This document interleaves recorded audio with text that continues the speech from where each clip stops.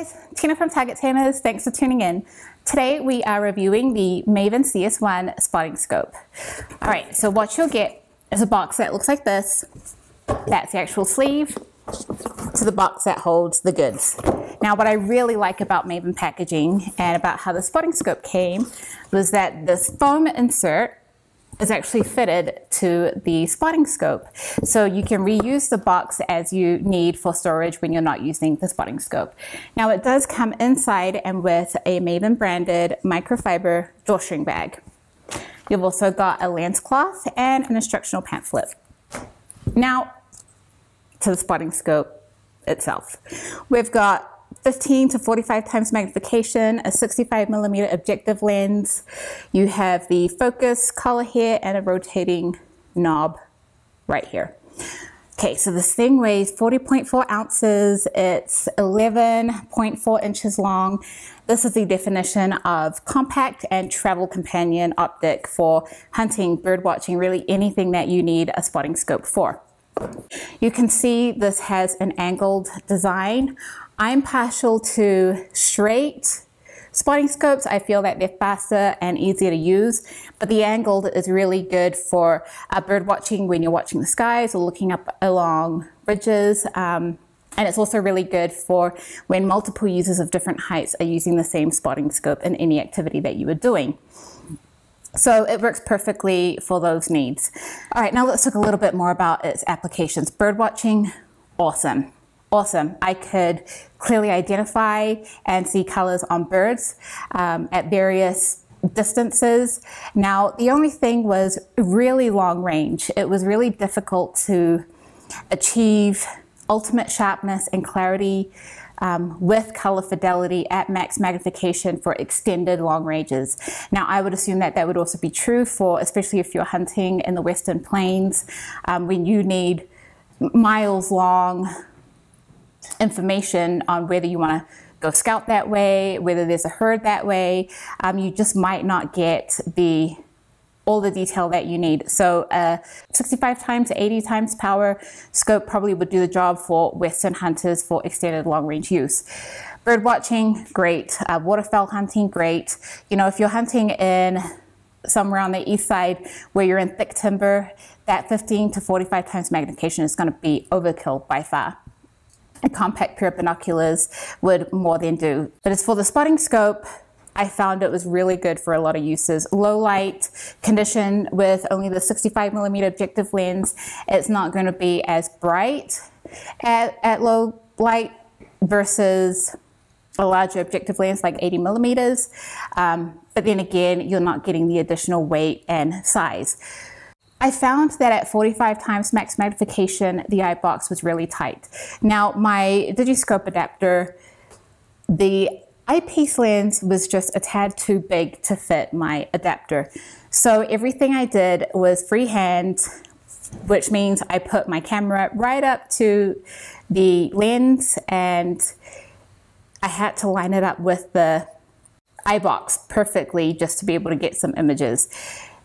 Now that's really hard to do freehand, the things I do for you guys. But I did manage to get some photos and some footage. You know, even moving the camera 1/8 of an inch threw everything off. Now, unfortunately, this does not have an interchangeable eyepiece, so it's not like you can use it with a mirrorless camera or anything like that. So you will want an adapter that will fit the eyepiece. Okay, now let's talk about its mechanisms. We've got the magnification ring and the focus collar right here. What I really like is it feels really good under the naked fingers. You've got recessed knurling and ultra smooth movement with enough resistance. Really great feeling under the hands. Now with gloves, it might be a little bit tough to recognize that you're actually on the rings because it does not have extruded knurling. But once you get used to using it, you'll be able to feel where you are enough to recognize that you can make adjustments without taking your sights off the eyepiece. Now it also has the rotating collar. Not overly impressed by the knob, works well. It's a little close to the tripod mount, but it works just fine. I'll show you right here.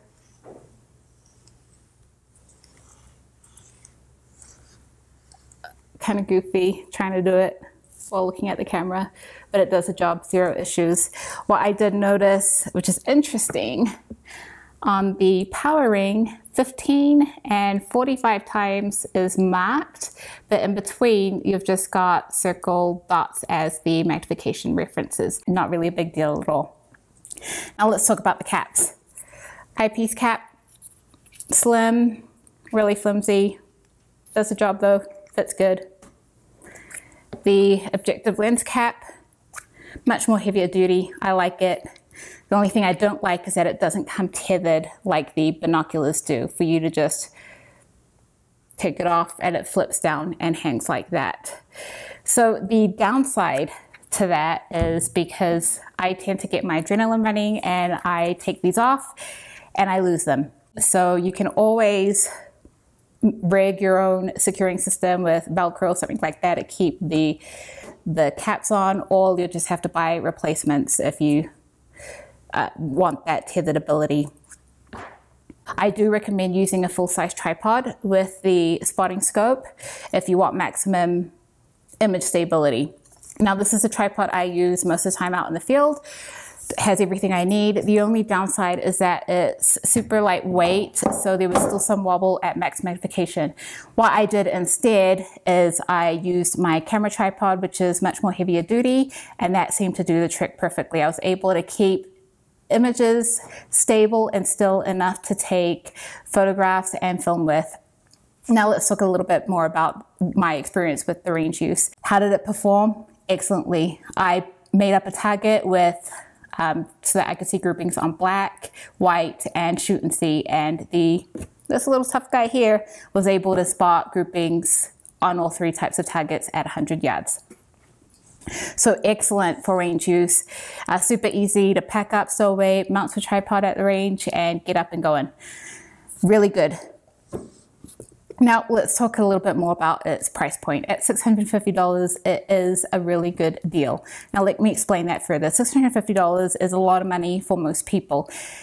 This is a mid-range spotting scope priced at an entry-level price point. So it's mid-range quality, but only costs hundreds of dollars.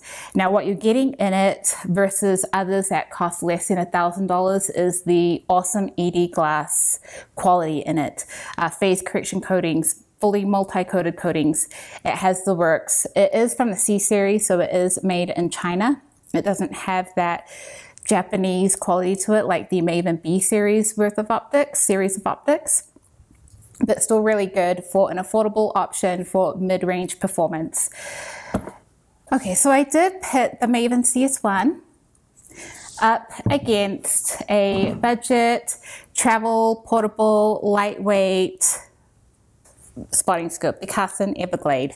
Now the only reason why I did this is because you have the Maven that has 15 and 45 times magnification with a 65mm objective lens, and then you have other similar compact travel spotting scopes with very, very similar specs like the Carson with 15 to 45 times magnification and a 60mm objective lens.